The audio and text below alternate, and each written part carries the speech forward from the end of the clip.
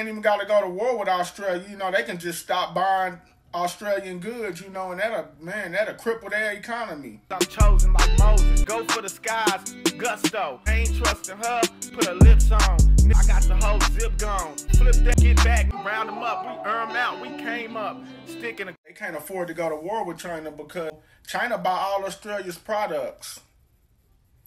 33% of Australian products that are made in Australia, you know, China exports everything. Everything is exported through China. They got the biggest export. But they've been flying warplanes in, you know, Australia's safe zone. We might be on the brink of World War III. Got to be careful, man. Got to keep a lookout for that, man. But, yeah, China is, you know, responsible for really buying 33% of Australian goods. And you can take all the rest of the countries like Russia, America, and all of the other countries, all of the goods that we buy from Australia put together, it don't amount to how much money China invested in Australia.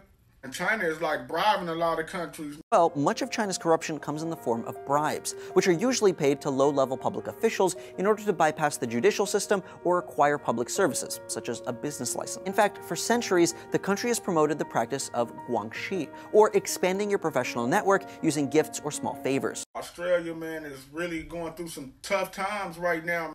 We just got to keep Australia in our prayers, hope and pray that China don't invade Taiwan. Because if China invade Taiwan, America gonna try to annihilate China, man. Y'all know that.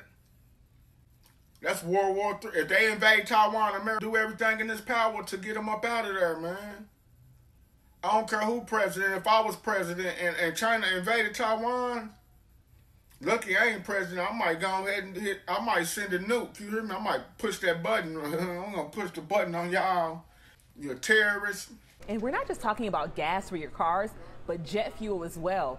Hartsfield Jackson International says it's good to go right now. Officials told us tonight they are working with other suppliers to make sure there is enough fuel in the tanks for safe takeoffs and landings. From photos on social media showing gas upwards of $4 a gallon in parts of Georgia to Facebook statuses warning folks of gas shortages in some pumps, both a reflection of the cyber attack that shut down the Colonial Pipeline Friday. The car that I drive, it's about $30 a day to fill it up. They said Russia hacked America, though.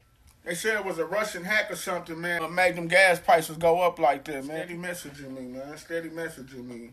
Got time for it. I'm trying to do this video right now, man. But people been asking me, when you gonna do a video on Australia? China has urged Australia to apologize to the Afghan people. It follows a report earlier this month about the conduct of Australian soldiers in Afghanistan. It's the latest in a series of disputes between the two major trading partners. If China invade Taiwan, you know, which Australia holds Taiwan dear, then that's going to start a war. You know, America ain't going for that. You can't invade Taiwan. You're getting too close to the South Pacific. But yeah, China, the bullies of the world right now, man. Shout out to China, man. Xin Shang Young, whatever his name is, man. You over there bullying everybody. I didn't even know he'd been in office for so many years, though. They got that dictatorship going on over there. One man shouldn't have power for so long, you know, because then you go to abusing your power. And then they had that rocket that they talking about the rocket could land anywhere, man. China's just doing whatever they want to and they ain't got to suffer no type of consequences. Ain't no country stepping up to China. Man, somewhere enough got to be enough, man. We can't let China keep punking the whole world. It's just one country. You can't punk the whole world, China. Y'all can't keep continuing to do that, man. Y'all hit us with COVID-19. Y'all got rockets and stuff falling out of the sky. God knows where it's going to fall at. That's not right, though, man, what China doing. It's evil. China kind of bullying the world right now, man. I go see, you find me, I find you. You try to do, I lie to you, I tell the truth, we meeting up, that's rendezvous. I don't lie to you if I tell the truth, we meeting up, that's rendezvous. Hey, I want you like I never wanted anything before. It's like you can't have your cake and pie and eat it too.